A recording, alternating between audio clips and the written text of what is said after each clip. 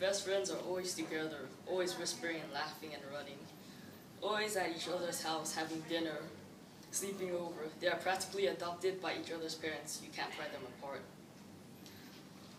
I chose this quote because the author Jerry Spinelli described friendship in simple sentences. The way he described it is realistic, and that's why it gives such a touching feeling. Best friends do have dinners together. They do laugh. They do run together. In the book Loser, we get to see Donald Zinkoff's everyday life. It takes place in Zinkoff's neighborhood and school. His life is normal like every other kid, but the way Zinkoff chooses to view his own life is what makes him unique. Zinkoff is called Loser, Freak, and other names because he doesn't fit in with his classmates. He laughs uncontrollably and made up words. Zinkoff is sloppy and full of excitement at all times. He never wins. But in Zinkoff's world, he doesn't need to win. Win or lose, he has fun. But that's not what his classmates think.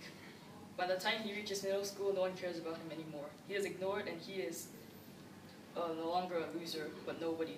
Donald Zinkoff is nobody. The theme of this book is freedom. Donald Zinkoff has freedom. No matter what other people think about him, he doesn't care. He always has freedom. One day, Zinkoff does something courageous that will change his life. If you want to know what happens, read the book to find out how Zinkoff's life changes. This is the book, Loser by Jerry Spinelli.